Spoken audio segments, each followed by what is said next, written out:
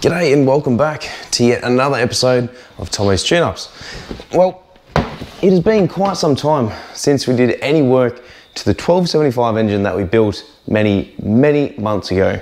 So, as you've seen in previous series, we have built the engine, done the gearbox, done the clutch, we've done front suspension, we've done a brake disc conversion, and now it's time to finally, now that we have the rear subframe, it's all powder coated, it's finally time to start the reassembly of the rear brakes and the rear suspension.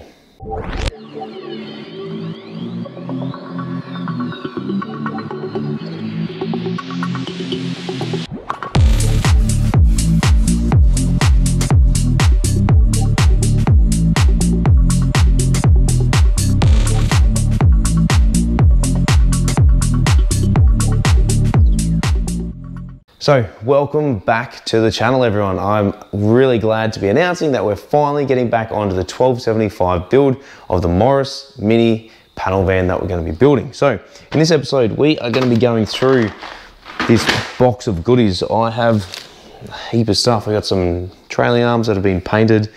We're going to be reaming those. And if you haven't already, make sure to check it out in the description above as well on how to do that. We're going to be running through how to assemble the entire rear end. In the box we also have some brake hose as well. We got a heap of bolts, filters and stuff. We have pipes, we have some rubber cones, which we've spoken plenty about before as well. We have wheel cylinders, we got brake valves, we got everything. So let's get cracking on this thing. Let's get this thing back together. All right, so we are going to start off by using the freshly powder coated rear trailing arms. We're going to ream it, which you've already seen in the video listed above, but also fitting a new rear axle shaft as well. So that'll come through here. Essentially, these are coated left and right. So on the left-hand side, you have a left-handed nut on the axle nut. And on the right hand side, you have a right-handed thread, so a standard style thread. So it is worth noting to make sure that you get them right. It's not probably going to matter too much if you get the sides mixed up in terms of the axle shaft. It'll probably just mean that you get it wrong and you just have the opposite to what everyone else has. But these will only go in one side. So the question is, which way does this go? Well, let's go in and let's explore it. All right, so we're just going to start off by placing all the parts on the bench and then just going through them all and seeing what it is we have. We have a couple of trailing arms, got a heap of brake pipes, so we'll just stick those off to the side. We have rubber cones, and they are the red dot cones as well.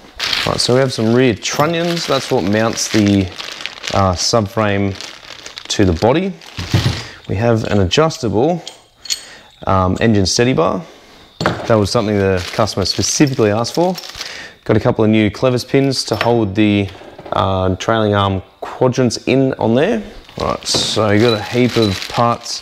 They're also part of the trunnions as well. I think that goes on the front of the rear subframe, I believe, from memory. Nut, bolts, washers, pretty much everything in there. We're going to need to mount it. We've got an axle nut, and that is coated either left or right-handed thread. A couple more brake pipes. We got the stub axle shaft, another brake pipe. I got some rear drum screws, always handy to have. And that one we got a circlip. I think that's what holds the axle in. Yeah, it is. I didn't actually pull these old ones out. The customer, Mark, pulled them out, so it'll be interesting to see. Got a really cool tool, the rear wheel cylinder tool. If you haven't already, make sure you check that out in the link in the description above, what it is and what it does. Another stub axle. We have the rear radius repair kit. So we have a new shaft, washers, spring washers, nuts, bush, and there'll be a bearing on the shaft there somewhere as well. So we'll have two of those. This is great. I'd completely forgot we had all of this stuff. We've got another repair kit. Got a couple of washers. They go on the ends of the stub axle nuts on here. Some exhaust mounts. So one of those is actually for my car. We have an axle nut as well. Clevis pin that goes on the retaining bracket for the drum. So where the handbrake cable actually goes in, that's what retains it. Probably need to get some arc clips for those as well. We have some rear subframe bushes, which I think we're actually going to be upgrading to Nolithane. They did come in a kit. Now, a lot of these I did buy from Minisport in the UK, only because majority of this stuff isn't available in Australia. Like, obviously the repair kits, the stub axles, all that sort of stuff. But it was easier at the time, and this was before I got the sponsorship with Minisport. So Andrew, I do apologise for not using you guys. A lot of this stuff came as a kit, and it was at a fairly decent price, so that's why I ordered. And as I said, I hadn't got the sponsorship from Minisport. So there's a heap of bushes we're going to be replacing. We got even more bolts for the rear handbrake assembly. Some of those might actually be for my car, but we'll find out soon enough. All right, so we got in here as well. Yeah, this is literally like Christmas, eh? Like, anyone that's opened parts for a classic Mini or even just any sort of car, when you're buying stuff like this, to have this sort of stuff available to you and just come in a box, man, it's amazing. Love it. I'll just angle the camera up a bit more so you can actually see my pretty face. We have a set of rip speed high-lows as well. So those will be fitting, which I've spoken about in many episodes before, and these have the drain plug as well, as you can see where my finger is. And make sure as well you just absolutely cake them in grease when you fit them. They also do come with new cups as well, so they're a wear and tear item, and they're a serviceable item as well. So they're cheap enough, you might as well replace them. If you're doing this suspension, you might as well just replace these because they do wear.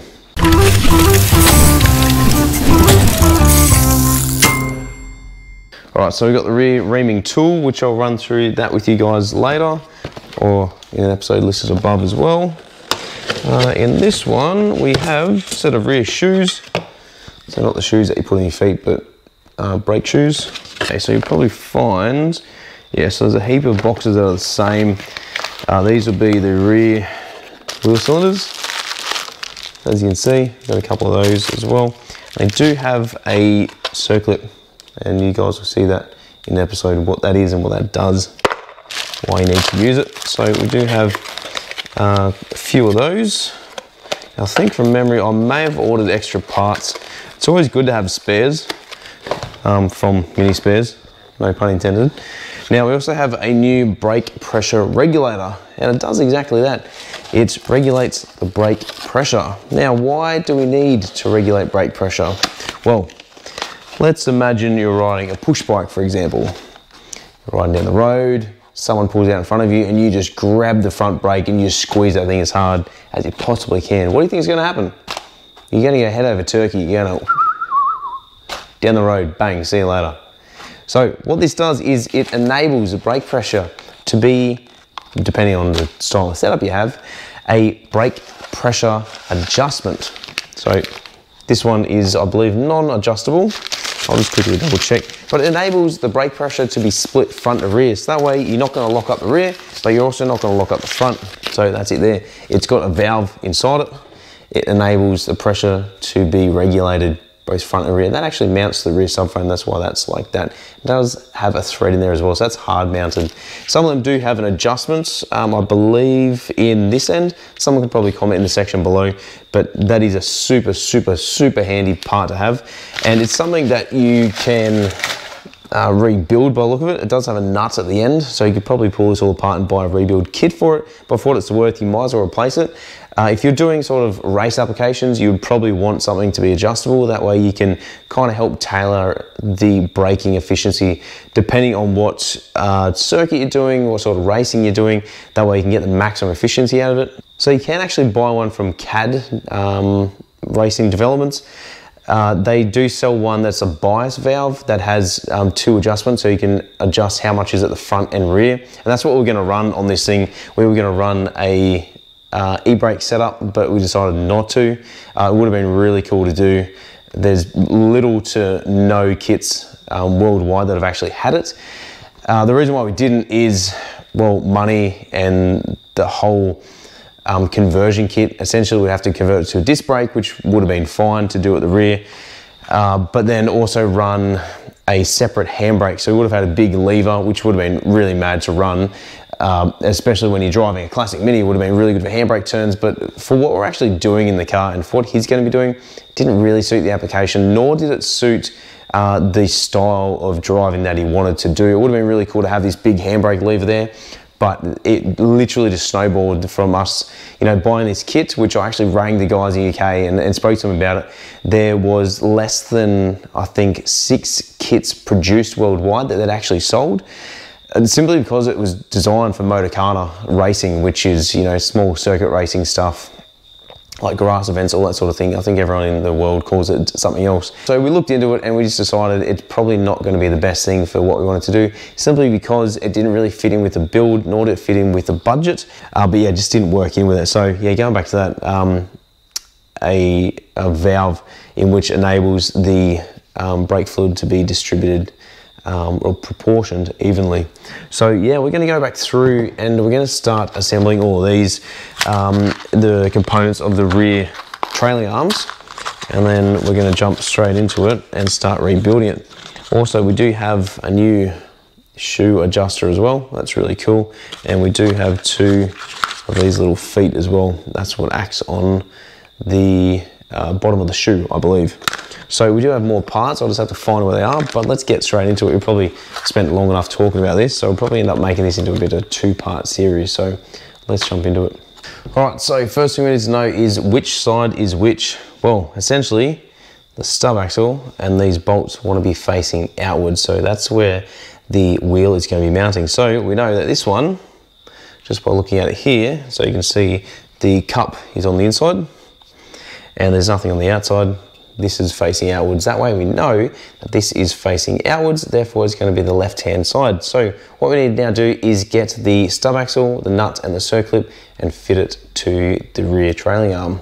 All right, so it is worthwhile noting that, like I said before, the stub axle shafts are coated left and right. This one, it has radius arm stub axle, dry suspension. So obviously left and right are not only different, but also dry and wet suspension. So if anyone has any more details on that as to why the stub axle is different on a hydroelastic suspension compared to a dry, I would love to know. So we're going to go open that and we should be able to fit it. Now, I did just notice that it actually comes with a circlip at the end, so we don't actually have to replace it. So these, like I said before, always good to have spares. Because I didn't remove this out of the car, I'm just going to wing this as to how it actually goes in.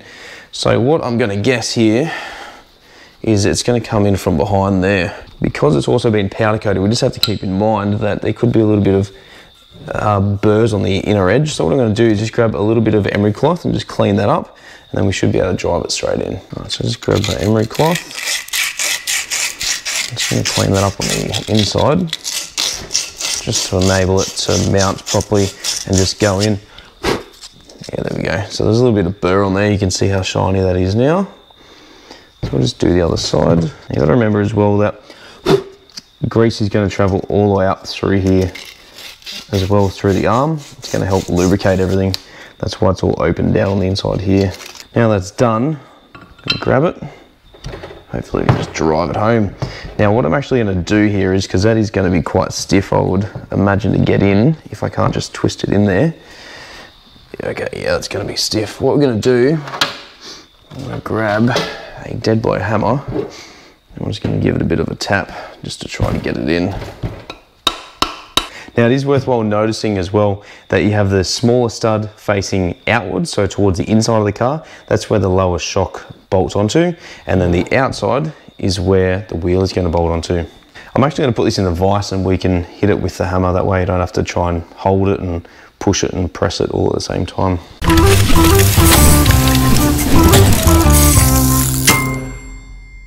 So yes, as you can see, my workbench is a bit of a mess at the moment.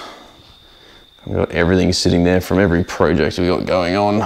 So because it's been powder coated, even if it hadn't been, we just want to make sure we don't destroy the component itself. Hence the reason why I've got a rag sitting down in there. So I'm just going to clamp that in there just so it holds it. And then we should be able to grab the hammer and give it a bit of a hit. What I'm going to do is be able to get it in there and drive it all the way home. Actually, what we might do is we're going to stick it in the press. I could probably keep hitting it, but it is getting late at night and I don't want to be waking up my son, so let's just stick it in the press. Now, it just goes to show this is how prepared I am, that I don't even set up the scenario in which I'm doing, and you know, I go from one tool bench to another, to the vise, to the press.